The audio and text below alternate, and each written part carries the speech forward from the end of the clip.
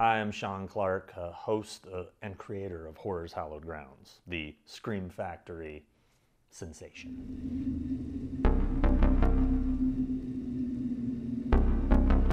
I first saw the Amityville Horror at the Westminster Mall in Orange County when it came out.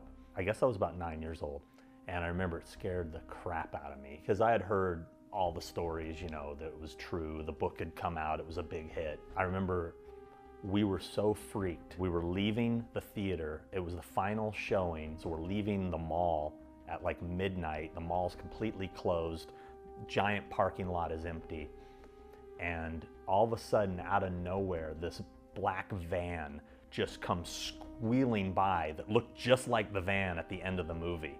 And it just scared the shit out of us. Like, oh my God, like, it's the van from the movie we just saw, you know, and they're still trying to get away from the house.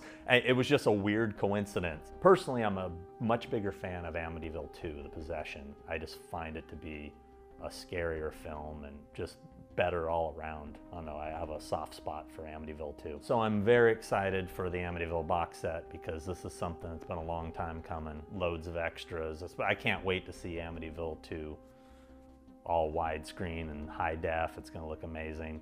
And Amityville 3D and real 3D for a change. Right there, that's worth the ticket price. This is a long-awaited box set, and I'm glad that Scream's putting it out.